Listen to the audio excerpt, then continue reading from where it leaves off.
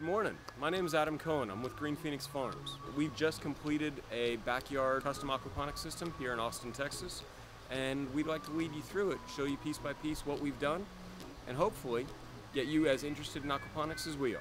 This backyard system is much bigger than your average system, but it has the same basic components that any aquaponic system has.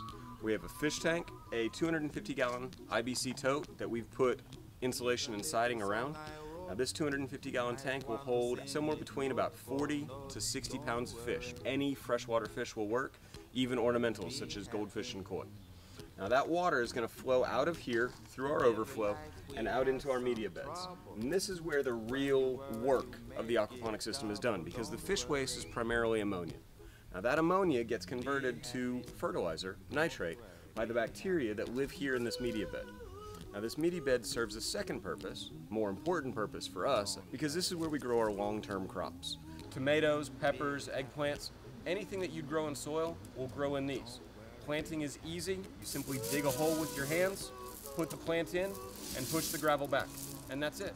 The beds are going to fill and drain automatically. They fill through the overflow and then they're going to drain here. That siphon will then drain down underneath and over to the next part of this system, our raft bed.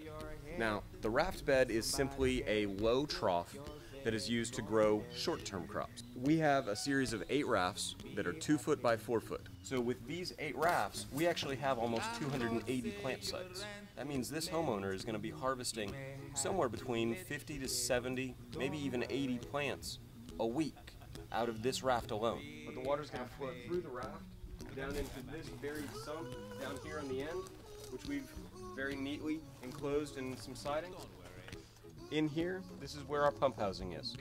And this pump is going to pump the water back up and back up into the fish tank.